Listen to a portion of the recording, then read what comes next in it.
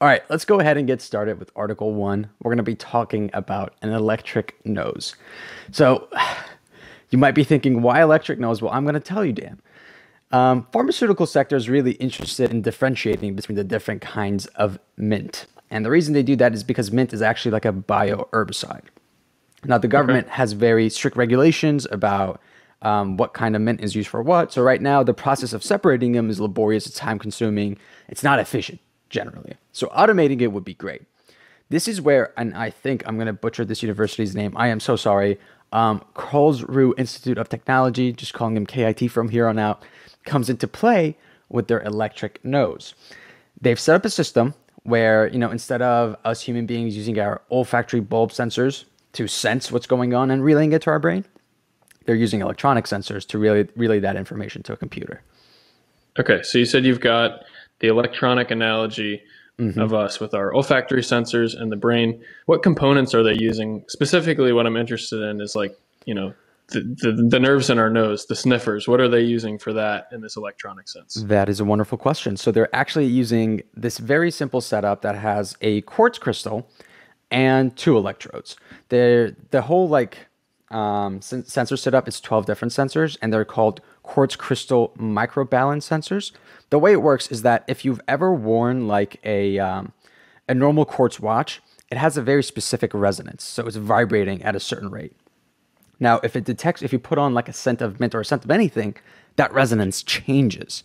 And the Okay. computer is able to backtrack and go, oh, well, this changes resonance is actually us detecting this scent. Okay. Does that make sense? Yeah. So, but you mentioned they're trying to differentiate between different types of mints. Is that how they're distinguishing between them? Is different mints create different resonance changes in the quartz crystals? Yes. And the way they're able to identify like what scent did we just detect is by doing a lot of tests, gathering that data and feeding it into a ML algorithm, so a machine learning Okay. algorithm that knows how to differentiate between, spearmint and peppermint. Okay. Yeah, Yeah. It seems like a lot of these sensors we've been talking about recently is like it collects a ton of data. It gets a really clear picture of what's going on.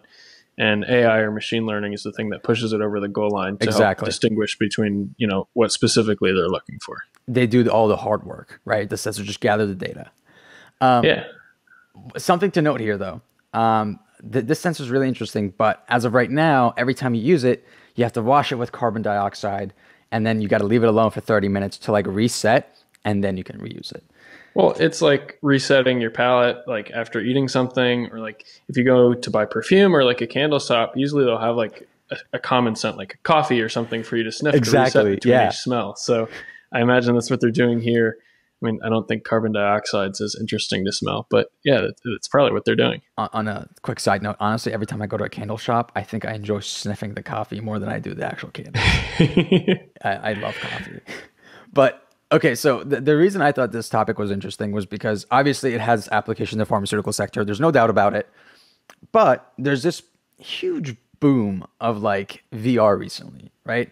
Facebook is sinking a ton of money into the Oculus. It's a hot topic. Everyone's going after it, and it seems like the last thing for us to have really really good VR, the last sense that we're missing is smell. Like right now, you can see with the new grippers they have, you can technically touch. But imagine watching like the Food Network with your VR glasses, and you start smelling what they're cooking. Yeah, I cannot wait to smell what Binging with Babish is cooking or Oh, Kenji Lopez alt.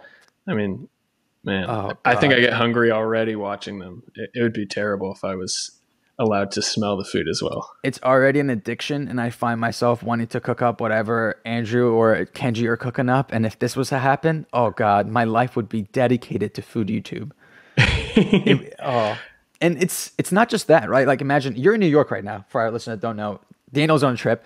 You're eating all this great food, and imagine if we could FaceTime and you could like put your phone to your food, and I could join in on the fun, right? Yeah, well, that's what I was thinking. Is like, once you crack the code on how to replicate this smell for someone in VR or AR, I was thinking about my girlfriend Nellie and I have done long distance relationship for the last 4 years of college. We've been, countless evenings we spend on FaceTime.